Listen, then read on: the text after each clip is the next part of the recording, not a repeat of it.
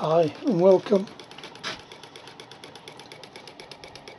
As you will see, I've managed to finish the new style Newman motor with a large coil,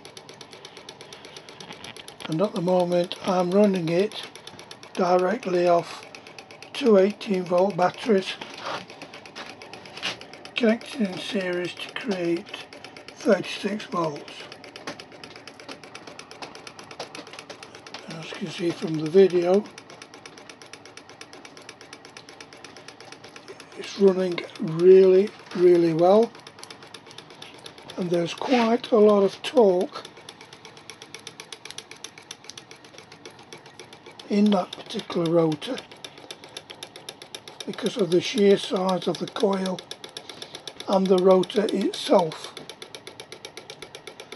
I'm not running through the capacitors at the moment because I'm not running it through the generator, which is connected now to the large Newman motor that I made earlier, and which you've most probably seen in a couple of my previous videos. Hopefully there will be a video of that very quickly after this one, and this will show you that it is possible to power something as big and heavy as this rotor from a generator run and powered by the torque of another Newman type motor. So it is possible to create electricity and power another motor or lights or something else. But I thought I'd show you this first, working with the magnets. With the batteries. Sorry about that. I'm in front of myself. And the result is good. I'll just slow it up for you. I'll disconnect it there. You'll see it's slow on its own. It's got quite a bit of momentum.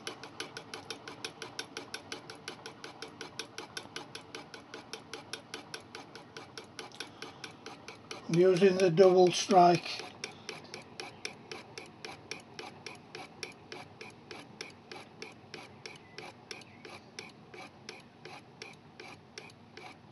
So for every 360 degrees it sends a pulse through the large coil into the magnets that's on the 4 poles, and I can either set it for the 2 norths or the 2 souths.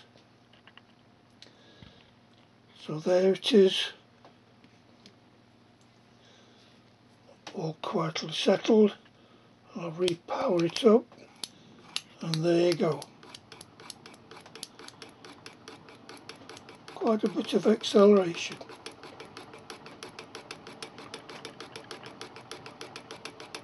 I am getting a good back spike from this machine. I'll be trying to harvest that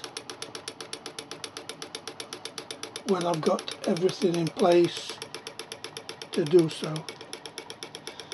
But in the meantime, thanks for watching.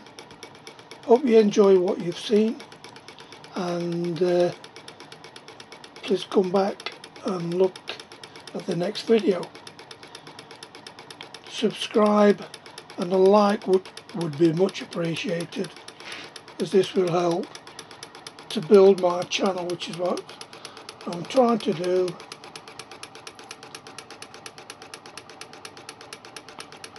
So goodbye for now.